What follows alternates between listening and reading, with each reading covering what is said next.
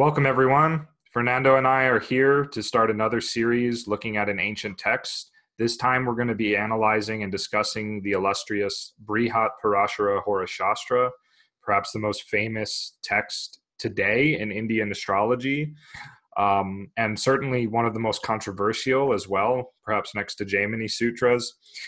We're really excited to be here and to bring you, some sort of commentary on this text. Love it, hate it, take it, leave it, whatever. We're gonna do our best. Who hates it? Who hates it? Oh no, I mean our commentary. Yeah. We're two dudes not from India who love Indian astrology and metaphysics and culture, and we're gonna do our best to honor all of that stuff as we discuss it and talk about it. And I'd just like to thank Fernando because he initiated this and it was his idea, and we had a lot of fun doing the Yavanajataka, and I think we're gonna have even more fun doing Brihat Parashara. Yeah.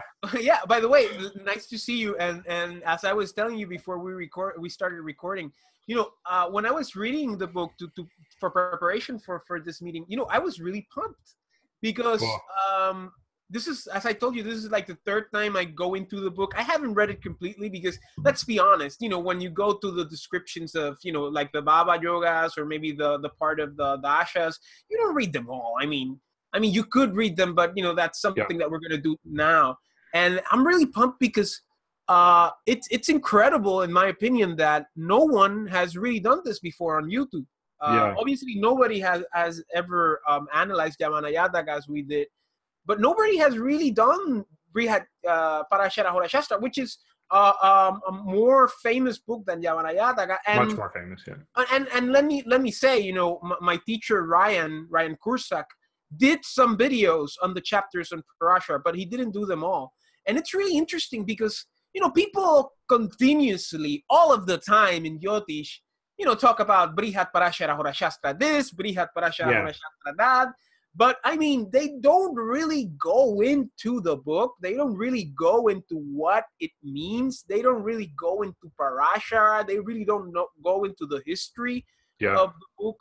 And not only that, I remember once K.N. Rao saying in one of his books, it's either Yogi's Destinies and the Wheel of Time or Astrology, Destiny and the Wheel of Time. One of these books, I don't remember. Sure. I remember he said that, and in the quote, goes like this. He said that, people love to quote Parashara, but they seldom quote Parashara's remedies, that goes to say that a lot of people just mention Brihat Parashara Hora Shastra as a passing note, as a cliche, as a soundbite, just like people might do that with other disciplines. I mean, like I don't know, you study philosophy and you mention the cards or you mention Plato, but you really don't talk about what they wrote. Or even a more mundane subject. You talk about, I don't know, basketball, and you talk about, I don't know, Kareem Abdul-Jabbar, but you don't know about what he did. You're just kind of like name dropping, like my man Plato, my man Socrates, exactly, name dropping. Sankara, No, and then you have these like us Westerners who dress up like Indians, and then they pronounce the Sanskrit. I'm a Spanish-speaking person, so it's easier for me to, like saying, well, in chapter 6 of Brihat Parashara Hora Shastra. I love doing that. Maharishi Parashara wrote, and I quote. It's like when I used to talk about this famous guitar piece from Spain. Like I wanted to always pronounce it. I'd be like, Concierto de Aranjuez. The Concerto de Aranjuez. Like, you have to say Concerto de Aranjuez. Like, you can't just be like, the Concerto de Aranjuez. Like, it just doesn't have the same, gusto. So, nakshatras and like, Shotri Dasha, you have to. Yeah, and English is the global tongue today. So, it's okay. Who cares? But it's just name dropping, man. And people just for example, just to start off, let's just start off. The first thing, Brihat Parashara Hora Shastra. Parashara Hora Shastra, Parashara, Brihat, BPHS. Yeah. What does it mean, man? It's simple. And I used to do this in my conferences. You just take the words. Brihat means large, great.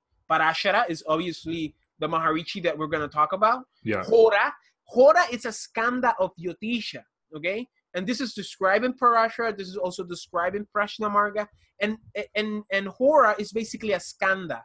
It's basically a division of the three divisions of astrology, which is Ganita, or they also call it Siddhanta, I'm sorry. It's Ganita, Samhita, and Hora, right? Okay. Ganita is astronomical mathematics. Oh, yes, right. Which is composed of Gola, which is like visual astronomy of, the ecliptic, the planets and all that, whatever. Cool. Simple stuff that you don't need mathematics. Ganita is more mathematical. And then you have Samhita, which is basically the omens, omenology, and also like how they're cataloged and all that. And then you have Hora. And people confuse Hora with Jataka. Hora is basically horoscopic astrology.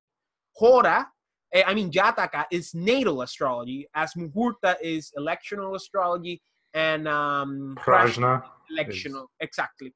Okay. And Shastra is like scripture or manual. So what you have here, Brihat Parashara Hora Shastra, what it means is the great treatise on horoscopic astrology by Parashara. Okay, cool. Great. That's the title of the whole book. And that's something that I've never heard anyone say. I mean, probably people say it. I mean, but in YouTube per se, I've never really heard someone say that.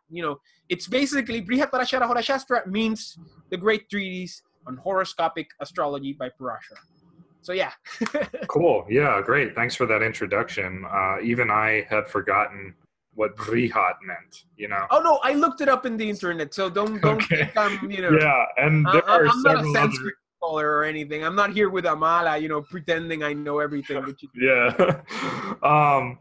Yeah, I think so. Yeah, why don't we talk about now that we've like really introduced the title and stuff, why don't we just talk about like sort of the composition and like the historical or whatever. Well, yeah, I mean, the kind of general ideas of, and I've got mine here as well. I've got the other volume in the other room, but this is the Santanam translation, which is a very good translation according to a friend of mine in India. So I'm happy to be using it. And anyway, this book is like, I think from what I understand, we can date it to about the 8th century or so, right? 7th, 8th. According to what I've researched, from the 7th to the 8th century, people say the first part. Well, by the way, it's just 2 volumes, but it's not necessarily 2 volumes. It's that it's divided into 2 volumes. And some people say that the first volume is from the 7th century, and some people say that the second one is from the 8th century, right? Okay. But really, we don't know. It's basically, let's put it circa 7th, 8th century. However, here we start with the dilemma about the historical Brihat Parashara Hora Shastra and the religious Brihat Parashara. The mythological, because could sage Parashara really have written this, or Maitreya really have dictated it from his teacher Parashara? Like, I don't know. I'm not going to say yes or no. I'm going to say that there's a ton of material in here that is in Yavanajataka, and that is clearly a development on Yavanajataka, right? So it's not a lot of the stuff in here, and even Varaharamira as well. So a lot of the stuff in here is not original in that or that old. Yeah. I personally think it's more similar to it's like a mix between a Platonic dialogue where Plato was writing as though he was Socrates. He was basically writing down Socrates' teachings in a dialogue form. And so all of Plato's works are Socrates' teachings, theoretically. But it's even more removed, and it's kind of reminds me of how you had all these grimoires and all these texts in like the Islamic Empire and medieval Europe that were like, oh, the Key of Solomon and the Lesser Key of Solomon. Yeah. Solomon didn't write those, and Solomon is a sage in the Hebrew tradition, in my opinion, a high sage and king. So, you know, it's not like Solomon wrote those books, and it's not like Aristotle wrote the Book of Aristotle, which was attributed to Mashallah, but now apparently there's some new Yeah, scholars. I saw that It's a interview. different author potentially. I forget who, but the point is like Aristotle didn't write that, you know, like and Mashallah, whoever wrote it, didn't even know Aristotle. But there are these. You call this Pseudoepigrapha. epigrapha? Yeah, pseudoepigrapha. What a great word. Yeah, right. It's so to me, it's more likely that it's that. Now, that does that mean that like it's not a very profound book? Absolutely not. It is a profound book. Like, and a sage could have written it, or if not a sage, at least a very, very skilled astrologer or set of astrologers wrote this book. You know, so it's not something to be. You know, it's not. I'm not trying to diminish it by suggesting these things, but these are the questions I have posed. So anyway, I mean, and this is a problem we're going to see with a lot of these Vedic books, you know, because historically, you know, and this is not like a Western thing, but historically we can date these texts to the 7th, 8th century AD, which is basically, you know, 600 or 700 after the birth of Christ. However, people say that this text is basically from 3000 BC, from the time of the Mahabharata. That's what most people will say in terms of the religious context. I don't. Because just flow with it, Lars. Because the idea is that Parashara lived in the time of the events of the Mahabharata, which some people say it's about 3000 BC, and you know, and also there's other people who say that this is ancient knowledge and that the most recent transcription will happen 3000 BC, right? And then it got recompiled now for Kali Yuga in the 7th, 8th century. But, you know, in terms of dating, you know, we're going to have a lot of situations where people are just going to say different dates, which is something that usually happens with Vedic texts, principally because of religious precepts, because because the difference between faith and, you know, academic research. But I mean, people say that Brihat Parashara Hora Shastra is basically from the time of the Mahabharata because of some alignments he says in the books that goes in par with the war of the Mahabharata, which I'm sorry. Kurukshetra. What was the family of Arjuna? Pandavas. And the Pandus. The war between those family members. Yeah. So in a way, you know, we know it's from the 7th, 8th century, but some people say it's like from 3000 BC. Okay. From the Mahabharata, and at the same time, you know, people might say that that's just basically their recompilation of something that's much older. So, in terms of chronology, I think we can just safely say it's from the 7th, 8th century, and it was written by Parashara, or it was written by someone who claimed to be Parashara. But who is this Parashara, right? You know, before we move on, I mean, who is this Parashara? And he's basically a Maharishi, which is basically Maha, great, Rishi, sage, a great sage. And his ancestry is really interesting. You know, Parashara is the son of Sakti Maharishi, who at the same time is the son of Vashishta. Vashishta was a Saptarishi, was one of the 7 great rishis of Vedic thought, right? One of and he was Parashara's grandfather. So we see from this genealogy that he has like a very important genealogy, which is called the Adavarta Guru Parampara, which is a type of lineage that a lot of people in India use to justify their parampara, right? You know, there's a lot of debate in respect to that. You know, the idea also of pseudoepigraph. Well, it's not pseudoepigraph, but the idea of having let's say a pseudo parampara. The idea that you can connect yourself to like the teachings directly from Manu to one of these paramparas. A lot of people say these lineages have been broken. A lot of people say that they really don't exist. So other people swear by them. but Sure. we can't really say if they exist or don't. But the idea here is the Vashishta was a Saptarishi, and then he had Sakti Maharishi, and then he had Parashara, and Parashara was the father of Veda Vyasa, who was the transcriber of the Mahabharata. Oh, Vasya, yeah. And you see, here we have more or less the idea of who this Parashara was.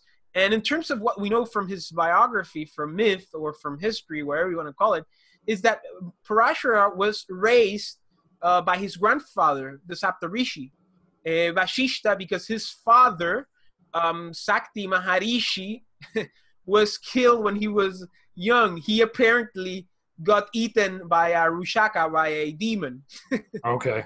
So, I mean, which is quite interesting. So he got raised by a Saptarishi, which is, that's a mouthful, the idea of being raised by one of the most wisest people in the earth. And Parashara also wrote other texts besides Brihat Parashara Hora Shastra. He wrote Briksa Ayurveda, which is a treatise on trees and botany. He also wrote Parashara Dharma Samhita, which is basically a code of laws for the Kali Yuga. And he also wrote Krishi Parasharam, which is also a treatise on agriculture and weeds. Okay? Wow. And he also wrote the Vishnu Purana. So we're talking about a person who is prolific in writing. Wow. And he wrote about agriculture and weeds, so he loved those weeds and agriculture. And it's really interesting because usually you only associate Parashara to astrology, but we can see here that he's also associated to medicines, to trees, to agriculture, and to Apurana. And once again, as you said, Parashara might be a pseudepigrapha. We don't know, especially in this context. Maybe as everybody knows, Vedic tradition is an oral tradition, mainly. And written down, some people say it started being written down for this Kali Yuga, but the idea is that we really don't know where Brihat Parashara Hora Shastra came from. Yeah. And nobody really knows when Parashara lived. Some people might and even some people question the dating of the Mahabharata. And this is something that has to be taken in mind. And also, this is the lineage of him. But it says in Parashara that Parashara learned astrology from a rishi called Saunaka, okay? Which is the guru, the Jyotish guru for Parashara was Saunaka. And at the same time, Saunaka, I'm sorry, I wrote this down. And it's basically, Parashara in the first chapters talks about his lineage. And he talks about like Brahma Pitamaha gave the teachings of Jyotish to Narada, and Narada gave it to Saunaka, and Saunaka taught it to Parashara, and Parashara is teaching it to Maitreya. For those who don't know, Brihat Parashara Hora Shastra, as Lars mentioned, is basically a dialogue between Maitreya, who is also a sage, with Parashara. Yeah. And it goes with the line of these ancient, not that ancient, but old Hellenistic texts of dialogues, which Plato wrote a lot. We can cite maybe the Republic. Sure. And another problem with Brihat Parashara Hora Shastra is that this text was lost. Yeah, it was lost. Right. Time. And recompiled in the 19th century, right? Yes. Well, some people, that's the thing. I was doing the research, and it says here that some people say it's the 19th century, and other people say it's the 18th century. And I kind of didn't find out who was the one who recompiled it. Well, let me mention something. I had a conversation, an illuminating conversation with Dr. Andrew Foss at the Sedona Vedic Astrology Conference a couple years ago, and I was being kind of a little shit at the time, and I later I was being a shit. That. Yeah, I later apologized to him, and so I just want to say, like, I have a lot of respect for Dr. Foss. Oh, definitely. And for those who don't know, Dr. Foss is the creator of Jyotish star, Yeah. and he wrote this book, which is amazing. I'm just gonna share it and plug it for him. Cool. This book about mantras. Oh, cool. Yeah, I saw he was selling that there. Oh, Yeah. it's amazing, especially if you Cool. do traditional sidereal astrology. This is Cool. these are personalized mantras for specific positions in the sidereal system. So Wow. there you go. Wow. There you I'll have go. to look at that. My friend bought it, so I'll have to take another look at it then. Yeah. Anyway, he was saying that his guru in India was from a line of Jyotishis that basically like used to memorize the entire Brihat Parashara Hora Shastra, and that the original was 108 chapters, and that it's something that they still have, but they haven't released to the public, supposedly. Okay, so now I don't know if this is 100% true or not, but I would be willing to believe it, because I don't think that the Parashara Hora Shastra we have today is the full text and even the complete or real text in every way, shape, and form. There are some shlokas in here that are very out of place. There are badly translated Jaimini sutras in here, meaning that, like, Ernst has talked about this because Ernst did a ton of work translating Jaimini, and I think he did some very excellent work translating Jaimini. And what he says is that basically, like, Jaimini is coded Sanskrit, which means that when you translate it, there's like hidden numbers and things. Yeah. That's the problem with Jaimini. It's just code, and everybody decodes it in a different way, and everybody interprets that code in a different way, and then everybody applies that theory in different ways. And you can learn Jaimini from 3 different schools, and it's going to be 3 different astrologies. Yes, and I don't really have a major problem with that, because Jaimini is very mystical and multi-layered. When I read Jaimini, I feel like it's more akin to something like the Mahabharata, because I've read some of the Mahabharata. And whereas Parashara, this text seems like any other astrological text to me in many respects, which is not to diminish it, but it just doesn't have that mystical depth that Jaimini has in my experience. Now, what I'm going to say is that the Jaimini chapters in this, they are a reproduction of the chapters in Jaimini on the same things, but they're not written in coded Sanskrit. Yes, exactly. They're so the way Ernst put it is like somebody's bad translation of Jaimini's Sanskrit into non-coded Sanskrit is like what you have in this book. And so, like, why is it in this recompilation? We don't know. It's very questionable. And don't get me wrong, though, those chapters are very valuable. Like, those shlokas are very useful. You know, in a way, I'm glad they're in here, but, you know, I don't know that they belong in here. And, you know, let me just also say that, like, you know, while I do think this is how did you say it?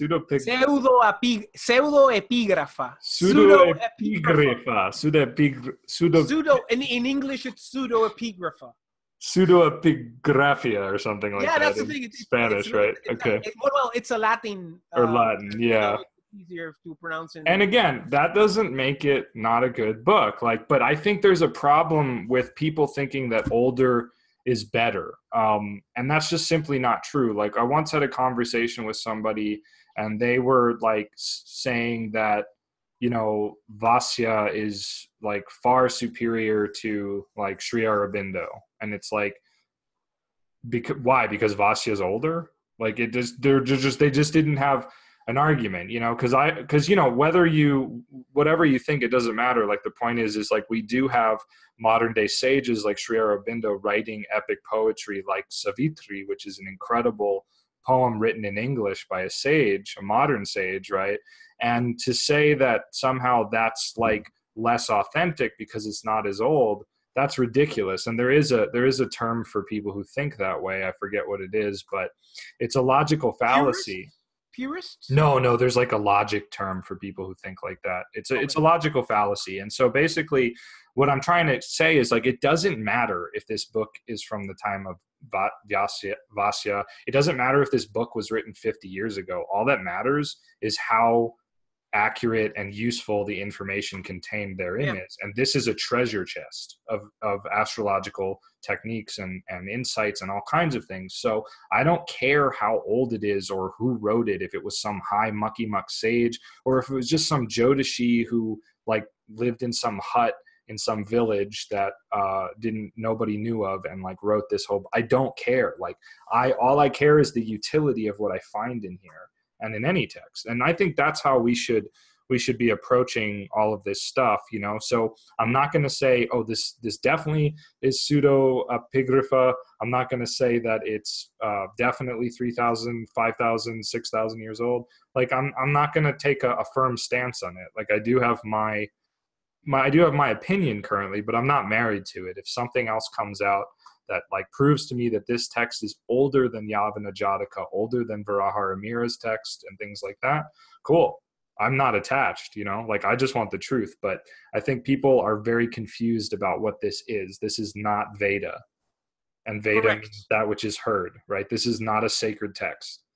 I'm sorry, guys. Yeah. Like I don't know of any astrology text that is. This is not a sacred text. The thing is that it's a great text. The error came when astrologers in the 70s and 80s in English-speaking countries decided to call Jyotisha or Jyotish Vedic astrology. That's where the problem starts. Yeah. Because, you know, Vedic astrology is not Vedic astrology. Vedic astrology is Jyotisha, and Jyotisha is Jyotish, and that's it. Yeah. You know, calling Jyotisha Vedic astrology is like calling Western astrology biblical astrology. Yeah, it would be the same thing. Yeah.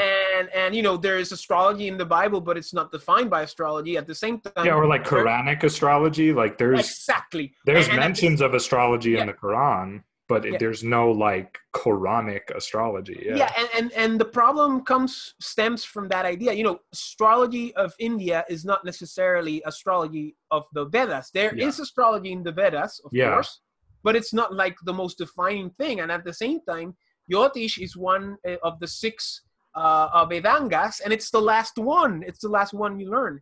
And, you know, taking into consideration what you just say, I just want to add to it. Sure. You know, this text was lost for centuries.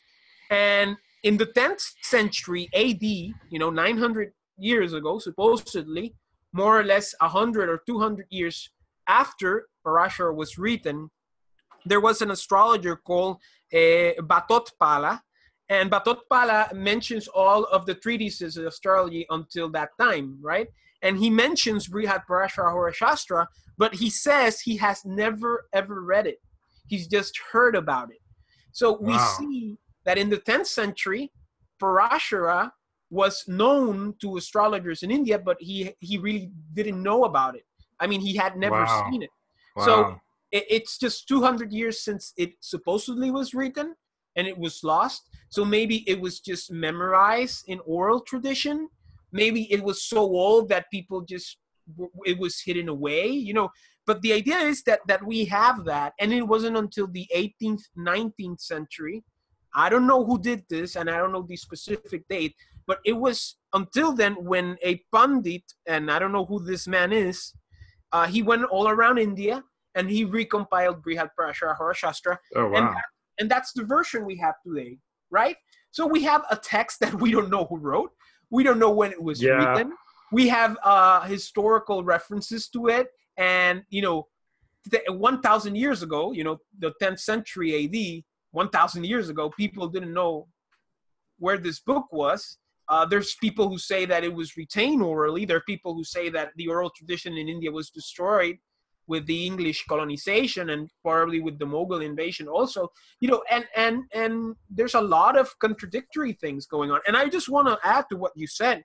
You know, there's another thing that, you know, Sanskrit scholars say that Brihat Parashara Hora Shastra is written in a much newer form of Sanskrit than an older one, which gives the idea that this is a more recent text. It's not Vedic Sanskrit, basically. Exactly, that's what I mean. And not only that, and thank you for mentioning that, Lars, this is Brihat Parashara Hora Shastra, which means, as I said, it's the great treatise on horoscopic astrology by Parashara. Yeah. And as we've mentioned before, horoscopic astrology is not the same as Vedic Jyotisha. No. Vedic Jyotisha is basically more or less like a spiritual electional astrology for Vedic sacrifices, Vedic rituals, Vedic things, right? And horoscopic astrology, some people might not like to hear this, but it's more of a Hellenistic invention, or at least a more of a, Mediterranean invention of the 2nd century BC onwards. So basically we have here a Jyotish text that is a treatise on horoscopic astrology. And as we've mentioned before, the oldest known Jyotish text in India is the Yavanajataka, which stems from the 2nd or 3rd century AD, which is before the 7th, 8th century, when supposedly this book was written. So, if we follow the chronology, Brihat Parashara Hora Shastra is basically an extrapolation, something that was built upon Yavanajataka and maybe other books that we don't know or haven't discovered, which at the same time mixes up Hellenistic principles with native Jyotish principles, mostly maybe the nakshatras, mostly the way you measure the moon's phases with the titis and the karanas, the panchangas and all that. And that's something you have to take in mind. And as you said, people memorize these books. People in India today memorize the Mahabharata, the Gita. I don't know if anyone memorizes the whole Mahabharata. Yeah. I've seen videos. Really? And it's like 4 hours long, yeah. But the whole Mahabharata is or like... or the Gita, the Gita. Yeah, because the entire Mahabharata is much more than just that war. And it's actually the longest poem in history. It's like 4 times as long as the Iliad and the Odyssey combined. Yeah, I wouldn't be surprised if people have memorized that, because it's that we've become so dumb that we haven't been able to maximize our mind. But at the same time, Lars, this is a very normal tradition in most Asian countries still. People memorize the Quran still. People, and this is the thing about Jyotish and about the astrological tradition of India. It is an oral tradition, and this is why some people might say that we have some secret chapters about Parashara, which is a probability, right? But we don't know if it's the authentic chapters, or if it's written down even, or if it's something that was developed further on. And then another thing I wanted to say too, now that we're on this topic, is that, and not only that, and let me finish. Yeah, go ahead. And as you said, the idea of older is better than new. It's not as you said correctly. It's not a question about older is better, newer is worse. It's not about that. It's not about time. It's not about chronology. It's about perspective. And this is my opinion, right? It's not about something being old or new. It's about something with a certain perspective or another perspective. Is it written with a traditional perspective where, the precepts are, transcendence, God, the center of everything is the idea of human beings trying to transcend to another level in a traditional way, through ascesis, through aphesis, through moksha, through hero actions, through sacrifice, and so on? Or is it a modern context where evolution is involved, where the idea of progress is involved, where the idea of linear time is involved, where the idea of economy is involved, where the idea of marketing is involved? This is something that people have to take in mind about the differences between traditional astrology, modern astrology, and in a sense, the differences between, traditionalism and modernity. And it's obviously perspective rather than just, chronology. I'm sorry. Sure. Yeah, great. Well said. So a mutual friend of ours in India, has an oral lineage through his family that's pretty old, of astrologers, right? And when he was learning, he revealed that he didn't even, his grandfather didn't even let him read Parashara or any books. And in fact, like, they do things a bit differently than we're going to find in Parashara.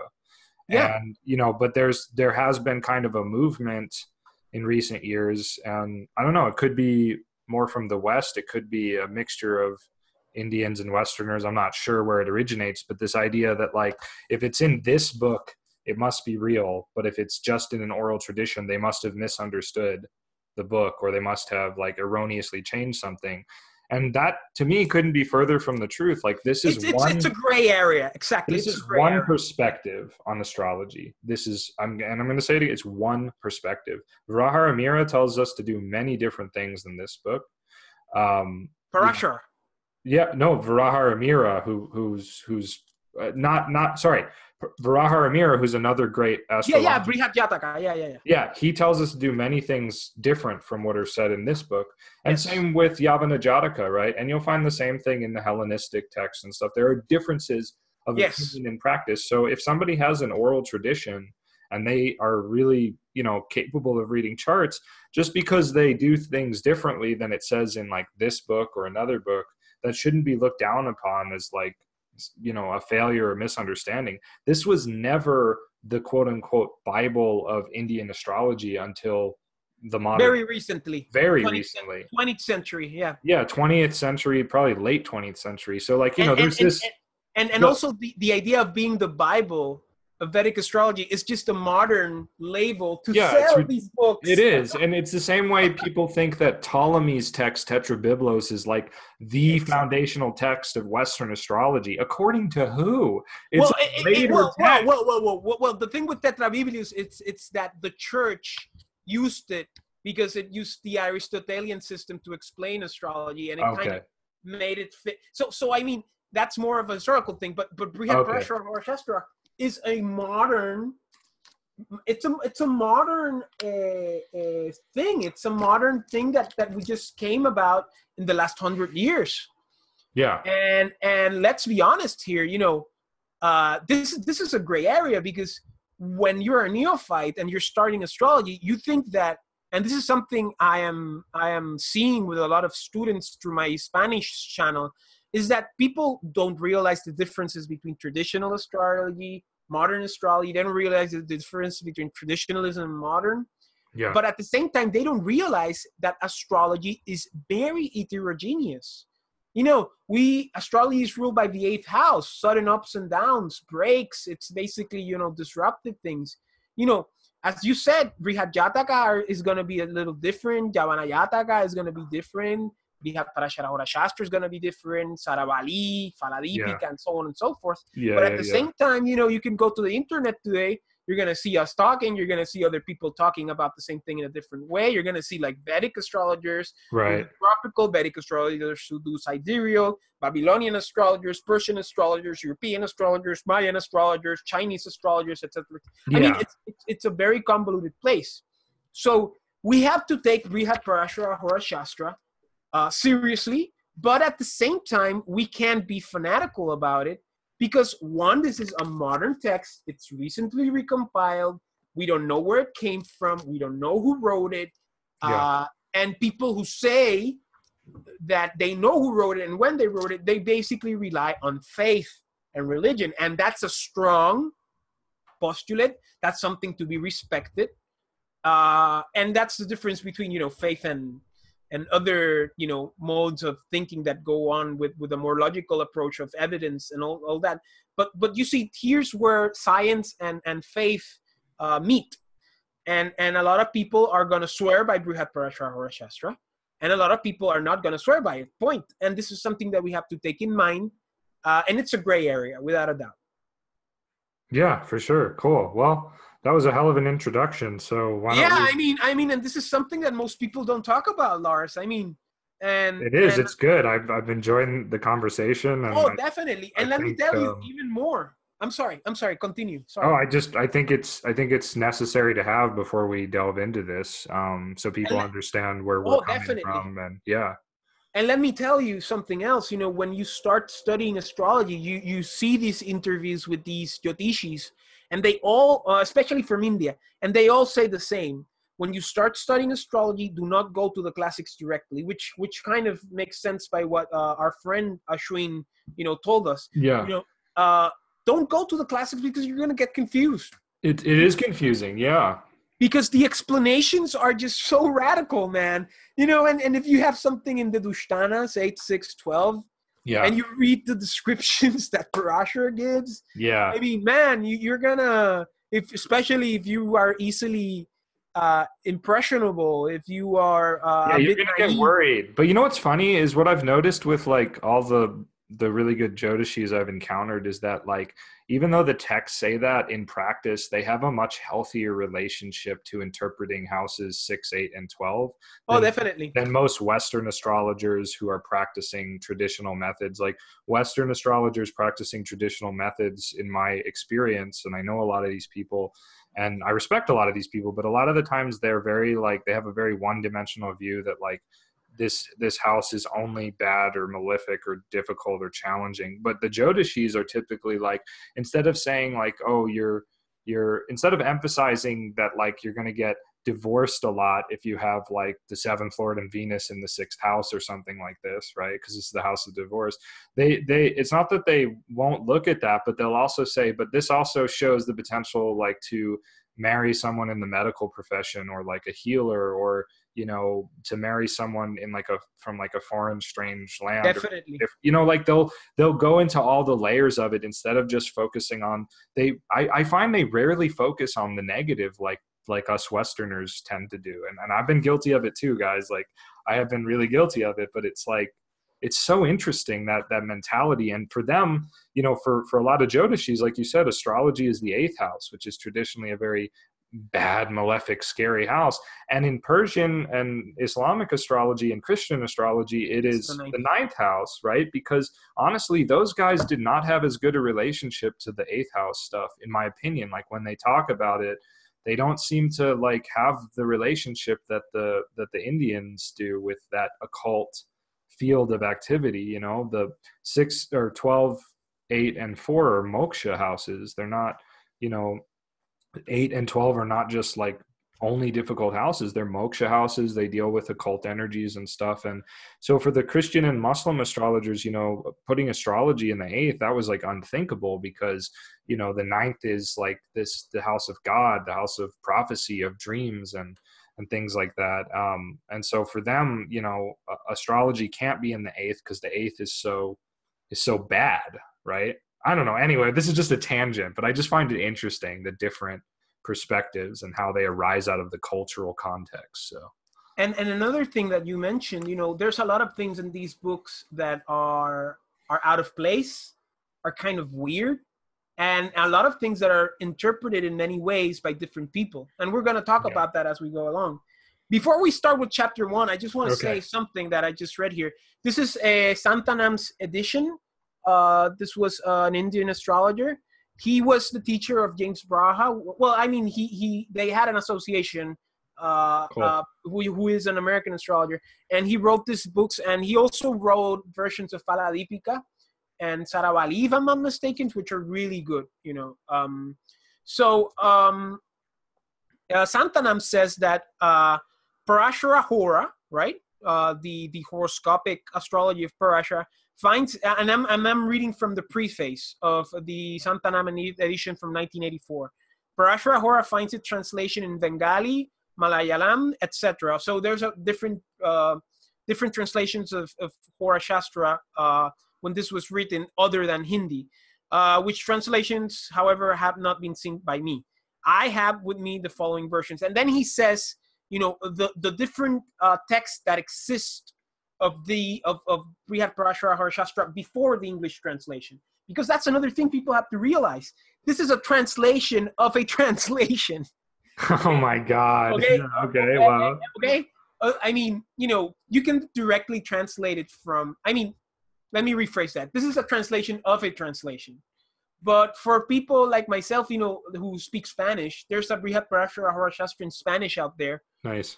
Translated by a Peruvian astrologer called Yavanajataka.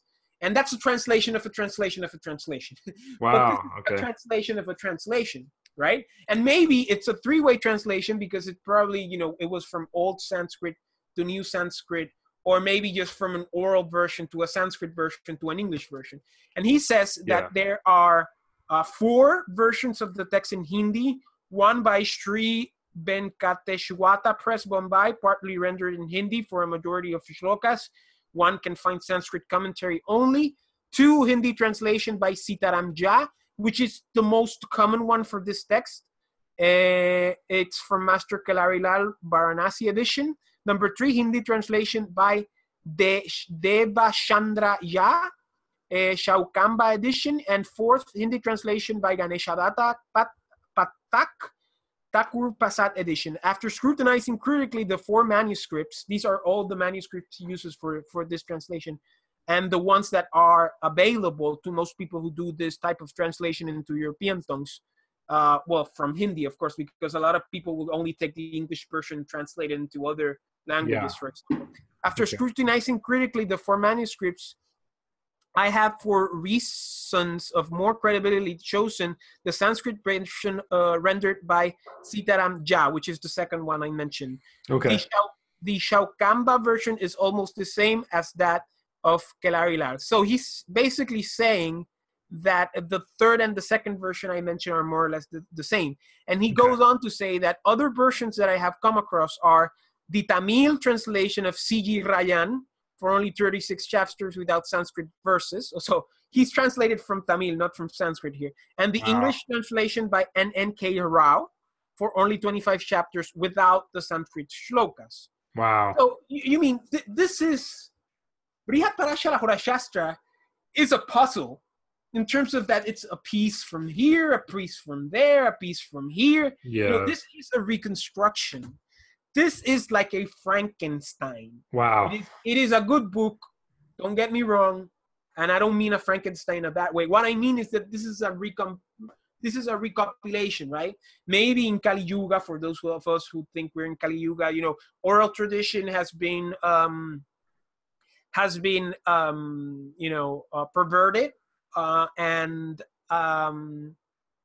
you know, and now we can only rely on the written word, and that has its pros, its cons. And now, by the grace of God, we have this book. And from here, we will build the new Jyotish for the modern world. Who knows, right? You know, this is a good introduction. I don't know if you want to close. Maybe we should close and start another video for the chapter. I think so. I was thinking that. You read my mind. Cool. Yeah, I know. I'm a mind reader. Awesome. Yeah. All right.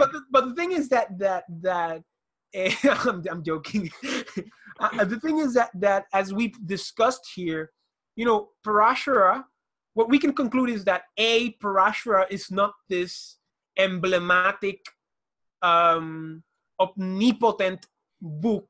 It could be, but its method of coming about is very cryptic. It's very it was made piece by piece. It's a very recent publication. It only has, 100 years per se, maybe a little bit more.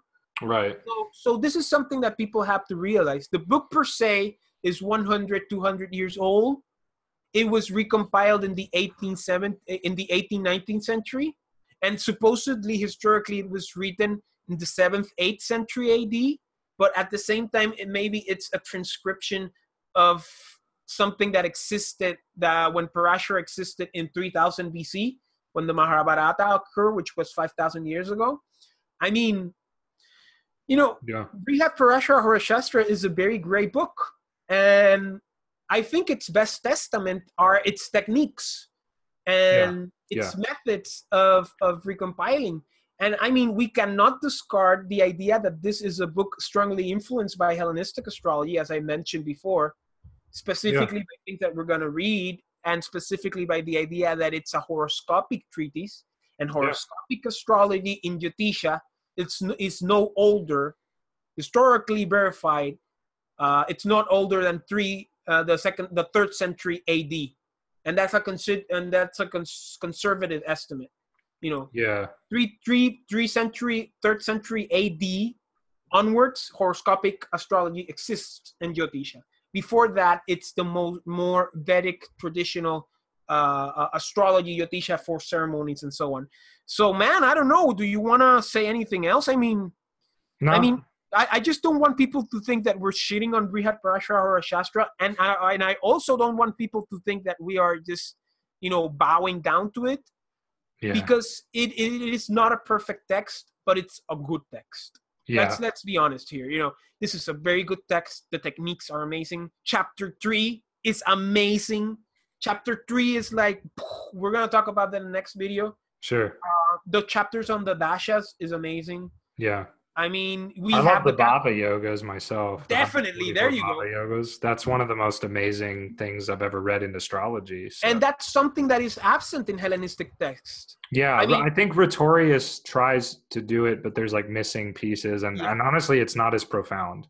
And Uh, probably, as much as I like Rhetorius, but Rhetorius is more or less contemporary with the 7th, 8th century, if I'm not mistaken. So he's a little later. Yeah, I forget exactly the years. like 200, 300, more or less in that time. I mean, Yeah, so it would be more or less at the time when Parashara was written, per se.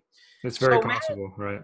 this is going to be a great adventure. I'm really pumped because, I mean, I hope this series helps people learn more about Parashara.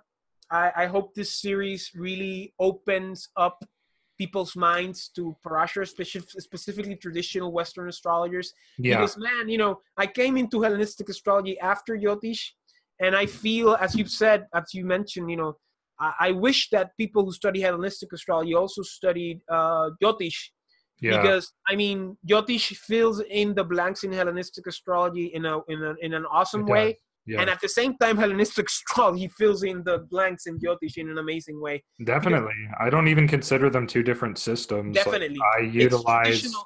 It's traditional astrology. yeah, I mean, I utilize principles from both together, and Me I too. utilize the lots in a Jyotish context with Me too. Vimshottari Dasha because why not, right? They're just techniques. That's all. Like, and there's so the foundation is the same. That the foundation is really the same. The Hellenistics treat the nodes the same as the Jyotishis, although the Jyotishis do a little more with the nodes, but the foundational stuff, the essence, that's the same. The dignities are practically the same, And all the same also, stuff. yeah, in Parashara you have the calculations for planetary aspects, which is something you don't have in Hellenistic texts. That mathematical preciseness to Oh say, yeah, but recently, on a side note, yeah, Ehsan Kazini, who's from yeah, Iran, Iran, yeah, the he Iranian astrologer. yeah, he posted an image about this and then said he was giving a talk on it. There was a system that these Persian astrologers developed that is like it's like Shadbala, except it's like even crazier. I didn't think something even crazier than Shadbala could exist, but it's literally like you take all of these different things to assess each planet, like their essential dignity, accidental dignity, latitude, their like speed, all of so many things, it's ridiculous. And then you have a ninefold division of like the most important things get 9 points, the second most important get 8, and then down the spectrum, and you it's like 176 things that you look at for each planet to Yeah, get a score for each planet, right? that would So be Naba Bala. oh my, Navabala, yeah, seriously, it's wild, and I don't know how it's done or anything. Well, I think, but you know what wow. this psychic, what this psychic said, J. Edgar Casey, right? That's his name, right? Not no, you're thinking of J. Edgar Hoover. No, no, Edgar Casey. Edgar No, Casey. J. Yeah, J. Edgar Casey. That's great. J. Edgar Casey. Edgar Casey, right? Yeah, Edgar Casey. The American psychic said, the most accurate astrology of all is Persian astrology. And I mean, yeah, I heard this is that. a side note, but Iran has a lot to offer, and as well as Oh India. yeah, yeah, And let me tell you, here we have some mathematical scientific ganita, right? The astronomical part of astrology that has been incredibly useful for modern Jyotishis. It's been incredibly useful for astrologers like B.B. Raman and K.N. Rao, who kind of brought in divisional charts in the 20th century. I yeah. mean, this is the type of text that helped Ernst create his system that is, Sure, uh, in a way revolutionizing modern Jyotish, because we're starting to do Jyotish with tropical zodiac with some calculations that he uses. sure. And I mean, this text is responsible for a lot of advances in Jyotish in the 20th century. So in a way, it's a great book, white and black in it, good and bad in it, great and mediocre in it, but in a Yeah, way has been a great tool for us stupid, shameful modern astrologers that don't even know how to do basic mathematical Yeah, calculations. We do seriously. charts by hand, and we depend on these apparatuses called computers to do our. Let me tell you, we are. What's the word in English? We are. We are daring. That's another. We are youth of the nation. We are the youth of the nation. We are the youth of a tradition. Yeah. And we have no idea what we have. I mean, we have these magnificent computers, these magnificent softwares to, tend customers that don't have questions, clients that don't know what to do with their lives. Yeah. Yeah, I mean, it's the irony of It's pretty the funny. situation we're in. But yeah, I don't want to extend this anymore. So Okay, anything cool. else you want to say? No, that'll do it. So thanks for watching our introduction to the series on Brihat Parashara Hora Shastra. And we'll be back in the next video with chapters 1 through 5, hopefully, assuming we can, get through those, because there's a lot to talk about. But, otherwise, please hit like, share, and check out Fernando's channel. Check out his website, check out my website, and I'm going to put all these links in the description below. And otherwise, guys, get yourself a copy of this book and check it out if you're ready to do that. It's free on the internet, by the way. You can just put Brihat Parashara, like Yavanajataka. A lot of these. We'll put the link and I'll be sharing. Sure. I'll be sharing the screen anyway. So yeah, you can get it for free even. So, all right, cool guys. So see you next time.